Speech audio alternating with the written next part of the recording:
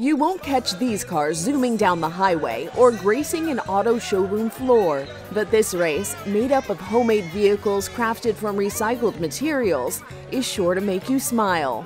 The Crazy Car Contest in the San Miguel district of Peru brought out crowds of spectators. There was a shark menacing its way down the street. Batman and Robin posed with the Batmobile. Even the Super Mario Brothers were out for a ride. A hive full of worker bees lent their talents to creating this vehicle.